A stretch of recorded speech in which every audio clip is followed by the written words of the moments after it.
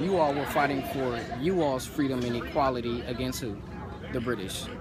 Your forefathers and your foremothers. 1776, you still had chattel slaves, did you not? We did. All right.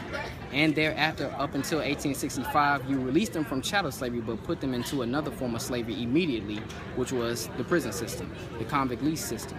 You see what I'm saying? So now we have not only inherited physical slavery, but we've also inherited spiritual slavery under the form of people were asking, why do you have the Bibles on the ground? How do you think we are spiritually enslaved? With that Christianity, that white Jesus that the slave master has put on the African's mind. But it doesn't say that Jesus was white. Now, I know that. But We know he's that. saying white people brought Christianity Revelation to America. 21:13, we know that disproves. Oh man, we got a crowd. I started some. Y'all can come in and listen if y'all are going there truly and quiet and not try to interject while I'm speaking to them. But we know that Revelation 21:13 says that he had hair like wool and skin like bronze. Now, first of all, it doesn't matter what is said in the Bible, but what is put forth and what is perpetuated. The interpretation that is perpetuated. The interpretation that was perpetuated was that Jesus was white.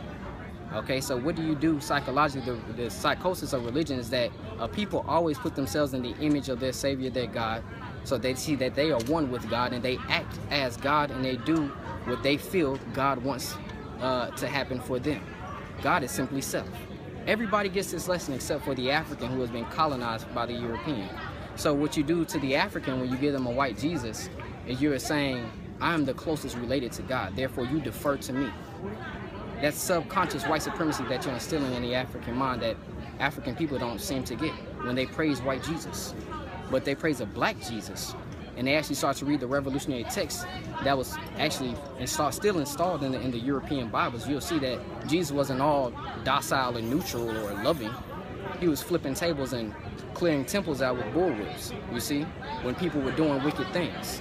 So when you start to embody that revolutionary spirit as Christ did, was he not a revolutionary in the Bible?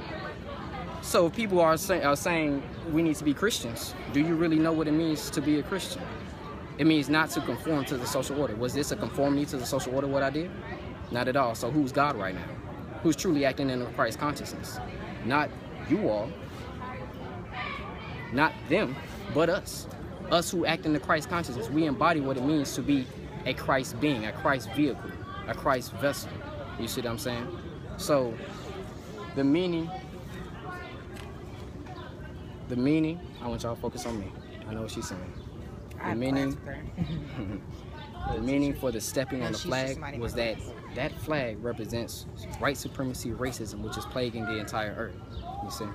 So when we step on that flag, we're stepping on racism, white supremacy. We're stepping on those things that mean that were erected alongside our genocide and our Holocaust. We're releasing those chains from our mental capacity and from our physical capacity. That actually makes sense. Okay, you see? So you're not stepping on the people who are see. serving. You're not spitting on the people who are serving overseas at all. He's spitting on the idea of the... Roxanne? That makes sense. That makes a lot of sense. That's why I came and asked. Yeah. Right, and I'm glad you all came and asked because I'm sure the white media put it forth that I am a terrorist, and indeed I am.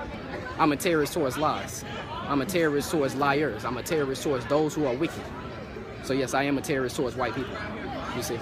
So it needs to be understood, and what I was just saying to her, what I'm saying to you all is a warning of death that is coming upon this nation if y'all don't turn from y'all's ways. And this is the collective white race, but not just here in America, globally. All Europeans, you're not even indigenous to Europe. In every nation or every region of the planet Earth that you're in, you are an invader. Go back historically, the British invaded damn near half of the world. You see what I'm saying? Yeah. And other Europeans have invaded other regions of the world. But every time you've gone in, what have you done? You have done nothing but destroy. And mind you, again, historically, one thing that most people don't know, it was Africans who brought civilization to Europe. Twice. Once under the Egyptians, we were bringing in the Greeks and the Romans, and then the second time under the Black Moors, who were bringing in and truly establishing the elaboration of civilization. So that's why we step on that flag, because that flag represents lies, it represents deceit, it represents the glory of white people that they like to put forth. And here's the thing, you can see the psychosis of Europeans where they value the menial things and not the grander things. Where are we at? We're in Valdosta, Georgia, right? Kendrick Johnson's death was covered up. So you care more about a cloth on the ground and me stepping on it with a boot than a black man's death. You're out your fucking mind. White people have been out their fucking mind ever since they stepped out of Europe. So that's what it is.